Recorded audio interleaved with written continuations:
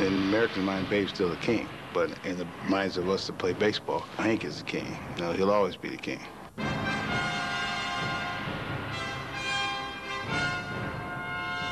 Hank Aaron.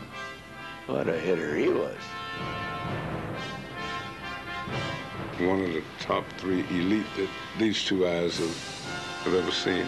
I think the best hitter maybe right now is Henry Aaron right now in baseball.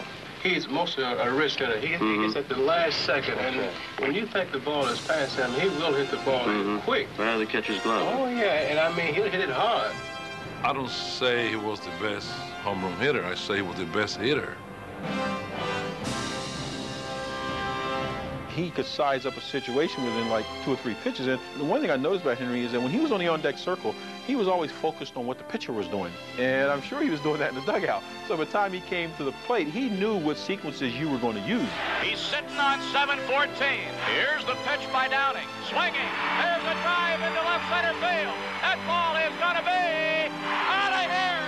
It's gone. It's 7-15. There's a new home run champion of all time. And it's Henry Aaron. When you think of Hank Aaron, I think most people think of home runs. But if you get a chance, look at his numbers. Just look at his numbers and compare them to anybody else out there. Think about how many hits he has. 3,700 and some odd hits, right? You take away the 755 home runs he hit, and he's still got 3,000 hits. Lost sometimes in his home run heroics is the fact that Hank Aaron could do it all. The thing that people should know about Henry is how good a player he was, how good an all-around player he was. That's one of the most overlooked aspects of his career. I don't think everybody realizes how well he could play the outfield, how he could steal a base when you needed to have a base stolen, how he could get a base hit when it just required a base hit and a home run wasn't the thing. And I think that he was a better all-around player than people realize. And the thing about him is he's smart. See, I don't think people understand how smart Hank was. I mean, he knew all the time what was coming. He knew the umpires. He knew the catchers.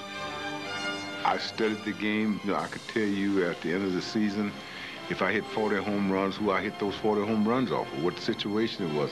Baseball was a 24-hour job to me. And that dedication was something those he played with and against couldn't help but see. One of the things that made Hank such a special player would be some of the attributes that make him such an exemplary human being. Character, not the vociferous type leader, but yet leader by example. And that's how he demanded his respect.